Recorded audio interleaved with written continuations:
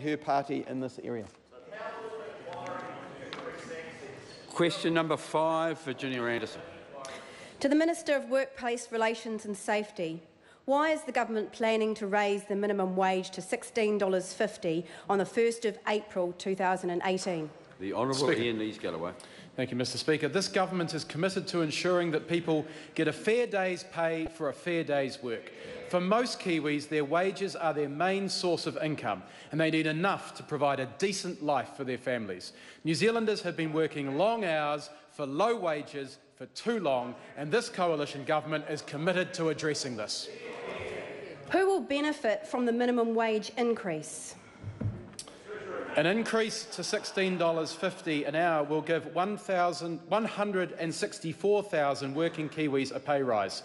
Women, Māori and Pacifica work disproportionately in low-paid industries and will benefit the most from an increase. Lifting the minimum wage reduces inequality, and less inequality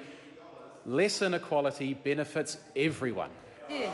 Does the Minister have a view on the relationship between the minimum wage and productivity? Yes, I do. New Zealand has seen no growth in labour productivity in the last 4 years. In fact, right now, we're going backwards, with Treasury seeing a 0.03% drop in productivity. This government will work with New Zealand businesses and workers to lift productivity along with wages, including the minimum wage. Question number 6, the Honourable Judith Collins. Mr Speaker, to the Minister of Revenue. And an extra one. Thank you, Mr.